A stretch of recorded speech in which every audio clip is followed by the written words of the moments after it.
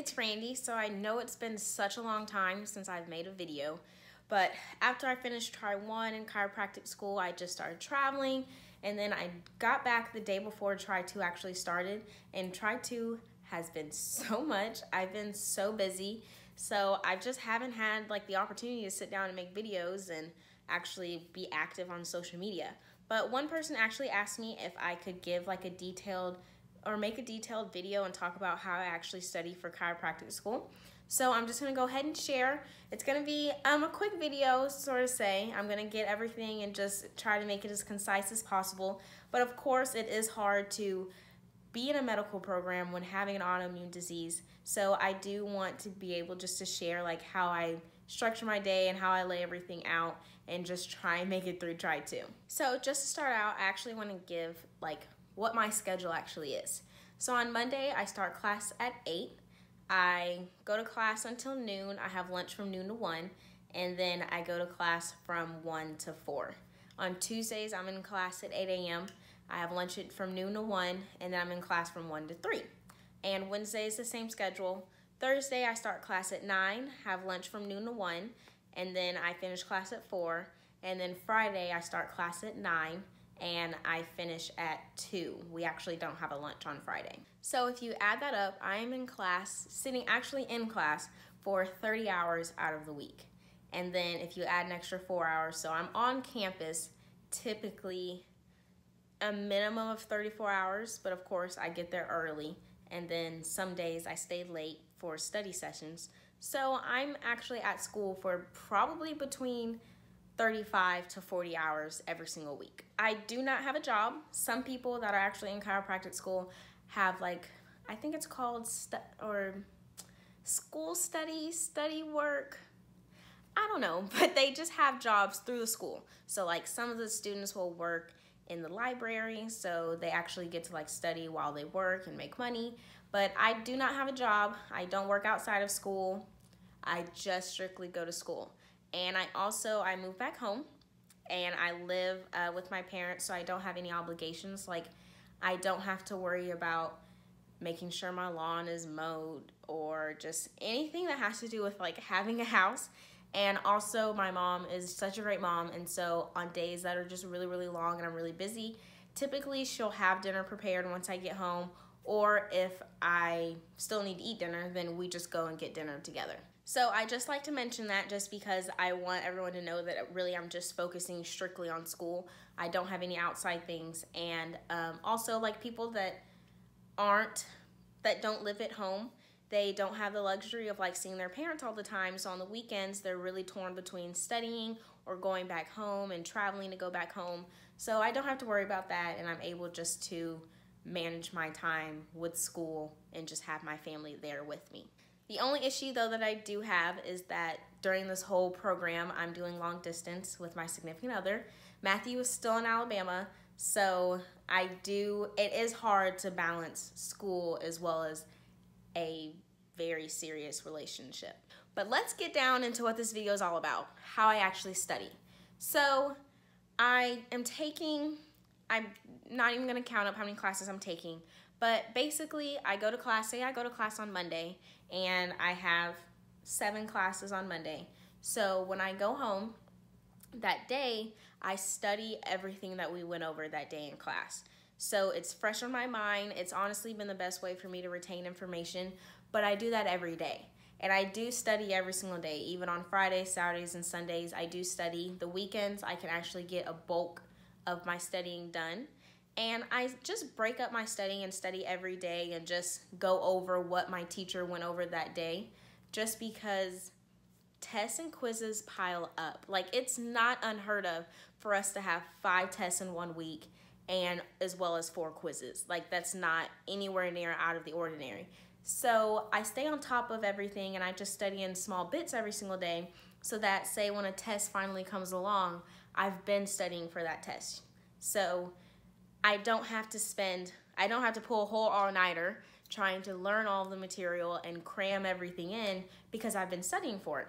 So basically when I study for a test, it's almost just like a review. I love test days. I honestly love when we have a bunch of tests in 1 week, just because I'm able to just oh, finally, it's just a review. I'm not having to learn anything new. And then when we have a test in that class, then I don't have to study for that class when I get home that night because we didn't go over any new material. But I also learned in my undergrad for say, when I had a test, say I had a big test that was over 5 chapters, I would count back 6 days from when my test was. So I could just have to focus on studying a chapter a day. Because for me personally, I'm not going to retain much information if I try to just study a big bulk of the information at one time. And also, I have to get 10 hours of sleep every night just because of my autoimmune illness. So like rheumatoid arthritis will definitely drain you. And if I'm not sleeping properly, then my joints flare up and I just fall into this constant cycle. Because as many people know that have autoimmune illnesses, if your joints are flared up, you're not going to sleep much at night because you're in pain. So I try to stay on top of my sleeping, and I cut off my studying by 8 so that by 10 o'clock I'm asleep. And I try to get between 9 to 10 hours every night. This try has been a little bit tough because it's been harder and it's more coursework, and just I'm at school for a way longer time than I was for try 1, and also we have to get up earlier.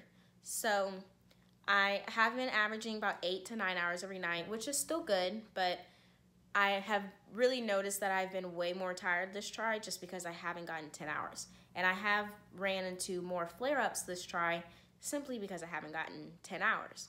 But I do study the way that I do so that I can just focus on small increments and I can retain the information better, as well as make sure that my body is doing well and recovering the way that it needs to.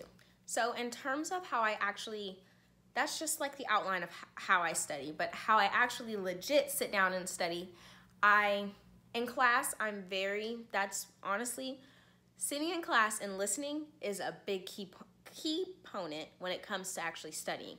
So I listen from the time that the class starts to the time that the class ends. I'm focused. I have my phone away from me. I make sure my iPad or my laptop's on Do Not Disturb so I don't see messages come popping down from the top. And I'm focused. I'm writing down anything that my teacher says that's something big. I'm highlighting. I'm also big, as a side note, I'm big with different color highlighters. So say for one class, for example, I'm taking pathology. If we're talking about autoimmune diseases, we just talked about those recently, I did that whole section in green. So automatically in my head, when I get to the test and we're on a specific question, I know, oh, that's autoimmune diseases. Ooh, that's in green. And then if I go forward and we're actually talking about, I don't know, different joint diseases or anything of that nature, then I do a different color. So basically with each PowerPoint that my professors will give us throughout any class, I will just change colors throughout the course so that it's easier for me to remember. And then when I get home, I look at what the professor talked as key points and I really pay attention to those. So I do just read over my notes and I try and find out ways to remember different things. Like for example, one of our professors taught us that the nerve that innervates your diaphragm, which helps you breathe, is called the phrenic nerve. And to remember what part of the spinal cord it comes off, we learn C345, keep the diaphragm alive. So I just do that personally with like any other stuff that I'm studying. I make up weird little jokes and just weird ways for me to remember them because it makes it that much easier. And then also, a bunch of people in our class actually make Quizlets. So they make these little flashcards for us, and they'll post it in the group me and say, hey, I made a Quizlet for the quiz we have coming up on Thursday. Or hey, I made a quiz for the test we have, yada, yada, yada. So once I feel like I've retained the information as much as I could, just by going through it, reading it, and going over my notes, then when the test gets closer, I actually go to their Quizlets and I'll go through them, because then it's like I'm finally testing myself. And my anatomy teacher always says that the key to learning is just repetition. So if I can just go through Quizlets and go through flashcards over and over and over again, then I'm learning, as well as I'm just repeating it in my head over and over again so it sticks. So that's honestly just the way that I learned, and I've been using that method since I was in high school, honestly.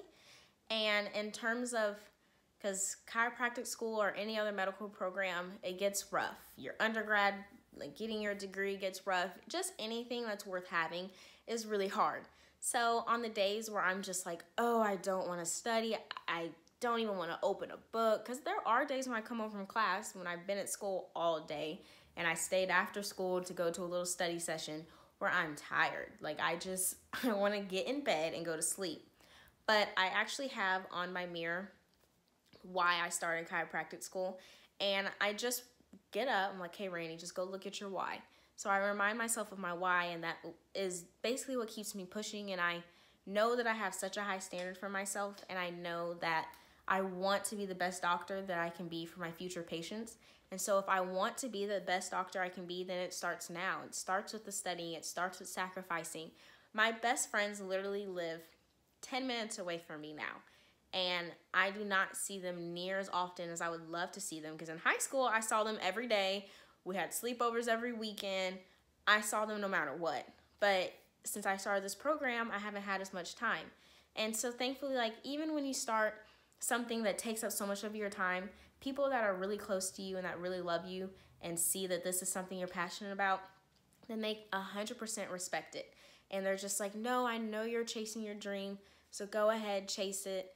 And I know just like all the sacrifices that I'm making and studying and everything that I just don't like that comes with doing something so tough, it's only for 3 1/3 years.